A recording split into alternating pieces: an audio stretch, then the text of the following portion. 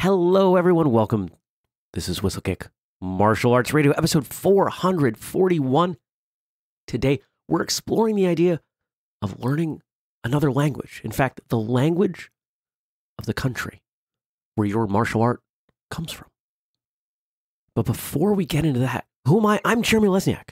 I'm your host on this show. I'm the founder here at Whistlekick. And I'm a traditional martial artist, probably like you. I love everything about the traditional martial arts, which is why I started Whistlekick. And what do?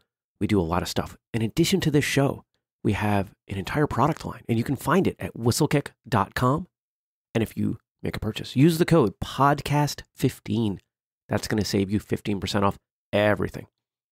We also have a number of our products on Amazon. No discount code there, but you can still check it out. If you want to know more about this show, this episode, or maybe another episode, Whistlekick, martialartsradio.com. That's the place to go. You're going to find transcripts, links, videos, photos, and all of the other 440 episodes that we've done. Never behind a paywall. You never have to pay to get access to our wonderful content, whether it's here on Martial Arts Radio or martialjournal.com, the awesome original stuff that we put out over social media. There's a lot there. So if you're not following us, you should be following us. In fact, the best way to follow us, subscribe for the newsletter. You can do that at any of our websites. We won't bombard you. We send out 2 a month. That's it. Sometimes we even throw some discount codes in there, so you should be on that list. Just saying. Let's talk about today's topic. Now, this one came in from a listener, a suggestion of whether or not it made sense to learn the language of the country your art originated in. So what does that mean? If you're training in karate, maybe you'd learn Japanese. If you're training taekwondo, maybe you'd learn Korean, etc. If you've been training a while, there's a good chance that you know some of that language. If you're in a traditional karate class, you probably know how to count to 10 in Japanese. You probably know some very unuseful in everyday conversation terms like kick being geri and mai being front, things like that. That's not going to help you too much if you go to Japan, but it's part of our traditional martial arts education often. I'm not even going to say most of the time or typically, because I haven't trained in that many schools that I'm willing to make that generalization. Now, why would you consider this? Why would spending the time to learn another language, a language that you're really not going to get too much benefit out of directly in your training? Could it be helpful? Sure. And note that I'm posing the topic right now. I'm not taking a position. But if you imagine for a moment that you are fluent in Tagalog, you're probably not going to use a ton of that knowledge in your Filipino martial arts class. If you're fluent in Korean, you're probably not going to use 99% of what you know in a taekwondo class. Yet there are people all over the world who are learning these languages as a result of their interest in the martial arts that they train. There's got to be something there. So why? What is it that they're exploring? What is the connection that they're looking for? When we look at traditional martial arts, we're talking about things that have been handed down. We're talking about connecting with people and with the past. There are cultural elements. There are historical elements. If you dig really deep into the history of any particular art, you know that there are things outside of training that helped shape at least some aspects. The best example is if you read A Killing Art, you'll learn a lot about the things that helped shape and spread taekwondo. And the more time you spend training in any art, the more, at least hopefully, you feel connected to not only your body and the art, but some of that historical sense, that traditional sense that had to come before. For some of us, that connection becomes really important. Whether we're connecting to people, or we're reading, or we're listening to music, or we're learning a language. See, if you look at martial arts as a cultural production, if you're looking at it as more than simply how to fight or how to defend yourself, there are aspects to it that are culturally unique. There are things done in Japanese martial arts that you don't see in Chinese martial arts in the same way. that you don't see in, say, an American boxing gym. There are things that are uniquely relevant and historical to that country. And if you want to explore it deeper, one of the ways that you can go is learning that language. Now, there's an obvious benefit. You could travel to that country and train in a super traditional class where maybe people don't speak any English. That's cool. But is that enough of a reason? I don't think so. I don't think too many people are going to learn a language just for that single reason. But if you want to immerse yourself, if, let's say, Kung Fu has changed your life and you watch Kung Fu movies and you train several times a week and you're dedicated to that training and you're trying to become a better practitioner. Maybe you've embraced some of the other cultural aspects, maybe the food, maybe the drink. I know a number of martial arts schools that have traditions around sake, rice wine, as part of their promotions. These little bits that we start to pull from the origin countries give our training more tie, more depth. And language, I would suggest, is probably the easiest one for us to achieve without traveling. Because if I really want to understand the food of a country, I have to go to that country.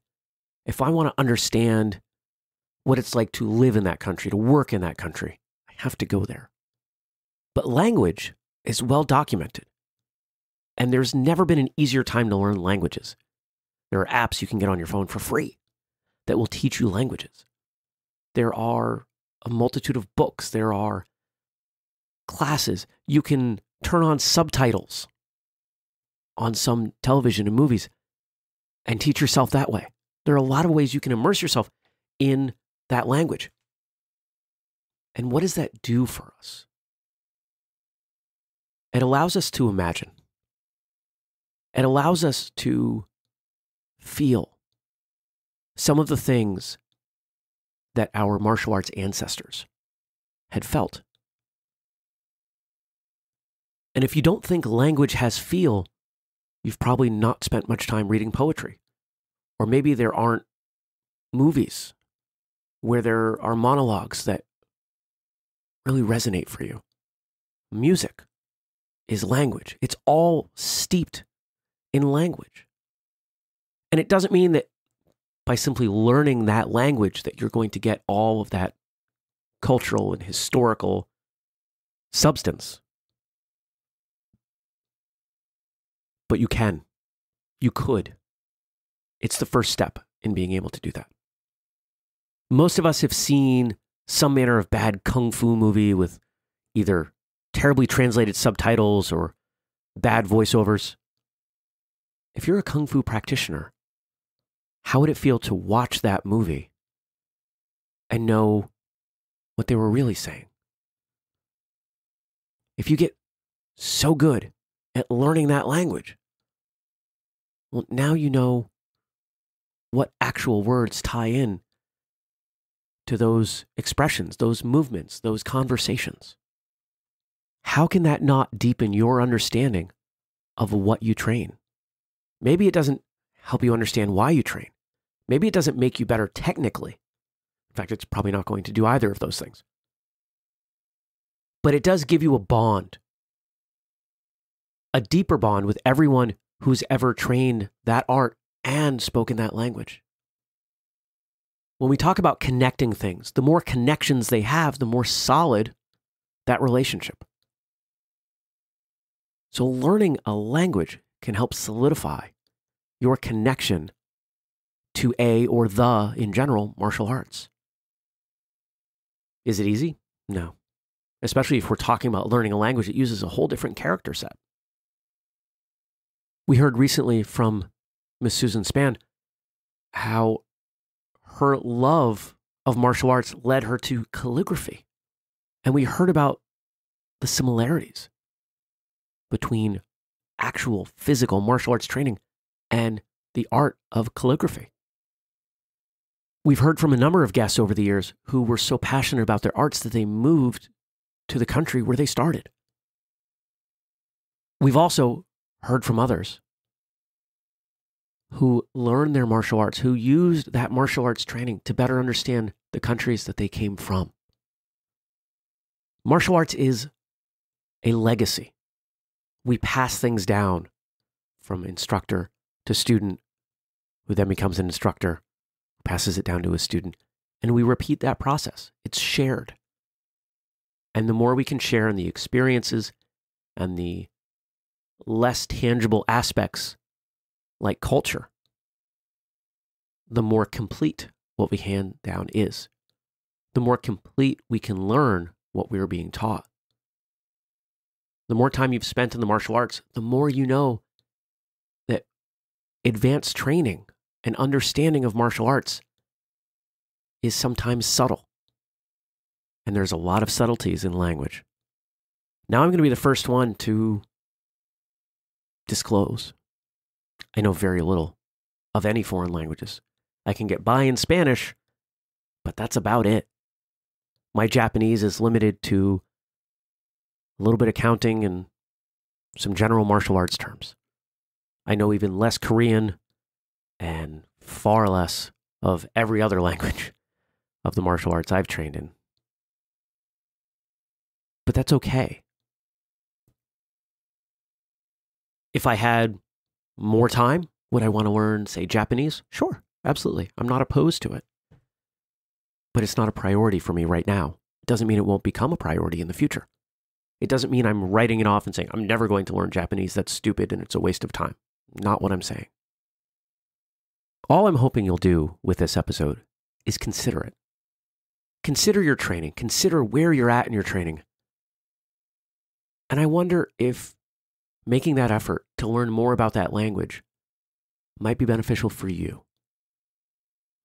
Just take some time to contemplate. And if it is, do it. And if it's not, then don't. I'd really love to hear from people on this episode because I'm sure we have people out there who have learned language because of their training. So I'd love for you to head to whistlekickmartialartsradio.com. This is episode 441, and leave some comments there. Let people know what's going on.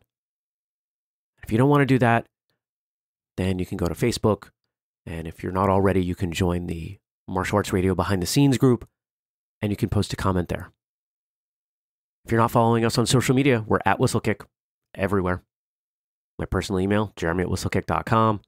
You got the discount code podcast15. There's a lot going on. We're doing a lot of stuff, and hopefully you're checking out as much or as little as works for you. Hope you enjoyed today's episode. Until next time, train hard, smile, and have a great day.